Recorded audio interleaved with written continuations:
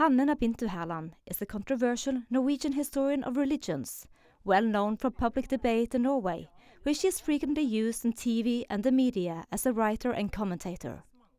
She has recently written an already much debated book called Alarm, A Culture in Crisis, where she openly attacks radicals and liberals in Europe for putting too much emphasis on material and technological development the past 30 years, rather than focusing on solidarity and a sense of morality.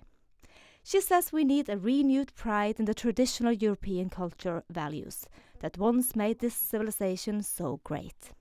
She claims that it's a paradox that Norway, which is rated as one of the world's richest countries, struggles with such serious social problems such as drug abuse, depression, psychiatric needs, poor schooling system, lack of respect for authorities, and lack of family stability. In this book, I ask the question, what is it with Europe and the seemingly endless need to look down on our own cultural values in order to meet foreigners that move into Europe with respect? Why and how did we come into this situation where we actually look down on our own cultural heritage? I blame the radicals and the liberals in Europe for so quickly having forgotten the real meaning and the greatness of the European civilization and many of the values that actually made this civilization so great. There is a reason why so many people want to move to Europe. We have stable states, we have welfare systems, we have human rights, we have a concept of tolerance, we have equality.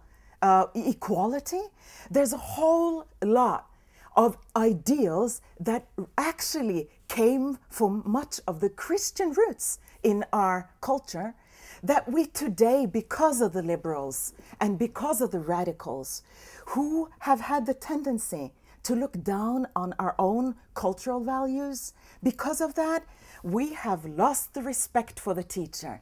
There's no respect for police anymore. There's no respect for traditional values. What happened to the family? We have forgotten some of the valuable ideals in our own culture.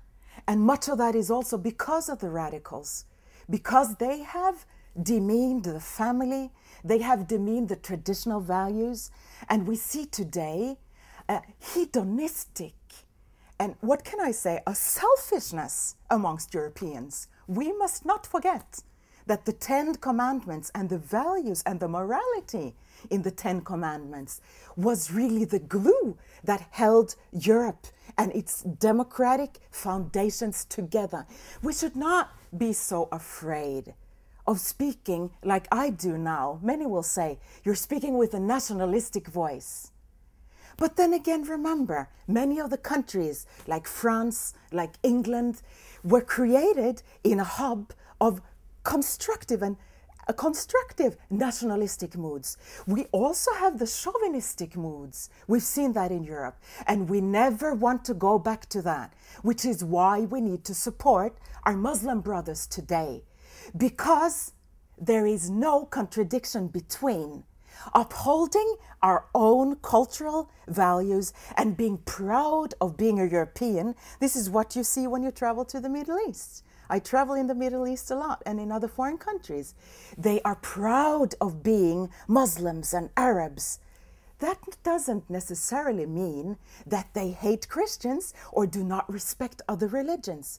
I think we need to attack the hostility against religions in the radicals of Europe today, and we need to embrace the fact that we need religious freedom. We need to respect our Muslim brothers, and we need at the same time to start upholding some of the traditional valuable values that founded the European great culture, such as faithfulness, to take care of the elderly, to respect each other, to be faithful to each other, and solidarity. We need to speak up against the tendency in Europe today that we lack morality. We go too far into selfishness, and we see how society starts to disintegrate. There's too many psychiatric problems in Europe today. We are too much focused on materialistic values. We are too much focused on technological progress.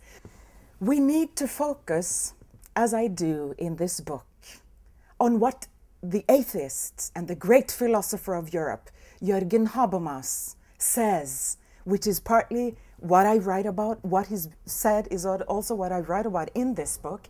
He says we need not so quickly to forget about the values in the old European culture when we look ahead towards and forming the future for the European society. Doesn't globalization and pluralization necessarily imply that national European ideals are in the way of universal progress? On the contrary, not at all.